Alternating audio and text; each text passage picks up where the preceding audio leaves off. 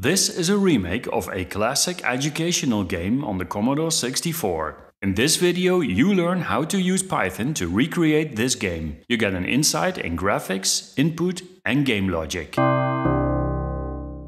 Meet Alex. Alex is a programmer and just bought a new keyboard.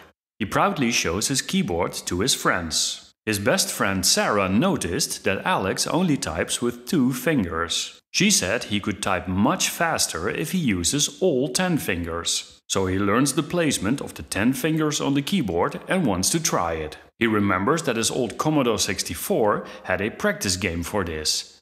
In this game, words scrolled over the screen that had to be typed away before they would hit a laser. But this game does not seem to exist for modern computers. So what do programmers do in that case? They build it themselves. For this, Alex will use Python and Pyglet.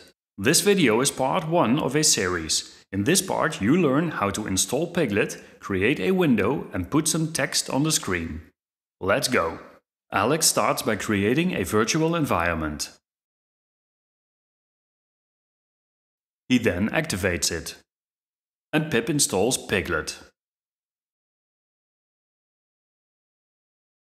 He creates a single script that will hold all the code. Alex starts with a renderer class that will do all the drawing on the screen. Class renderer inherits from a Pyglet window. Alex needs to import it. Game frameworks try to render as many frames per second as possible. In Pyglet, the Windows class calls a draw function for each frame. Alex needs to implement it and starts by making the screen black each frame. This should create a black window. Alex creates an instance of the renderer class. And finally, he runs the game loop. For this, he imports the run function. And now he can test. Very nice! From here, Alex can add game elements one by one. He creates a function to put characters on the screen.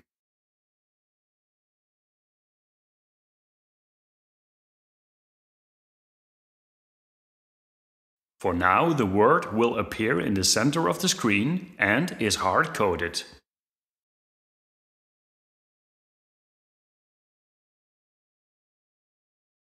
Alex needs to import label.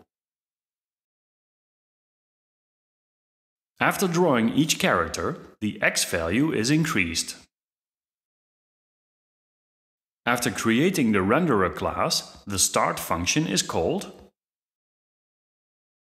Alex extends the draw function to also draw the characters. And he tests the game.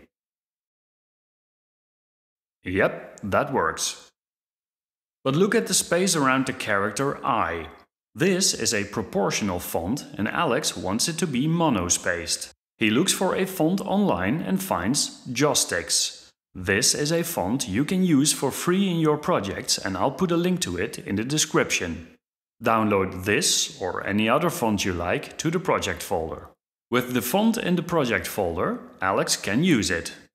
He loads the font in the class initializer.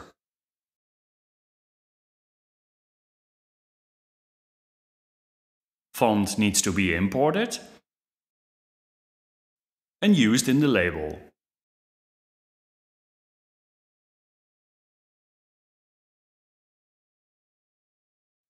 Alex tests the game. And now the text is rendered with a custom font. Alex created a window with text on it. The text is rendered with a custom font and now it's time to create the game logic and type the text away. And to see how that works, click on the screen right now and we'll see each other in the next video.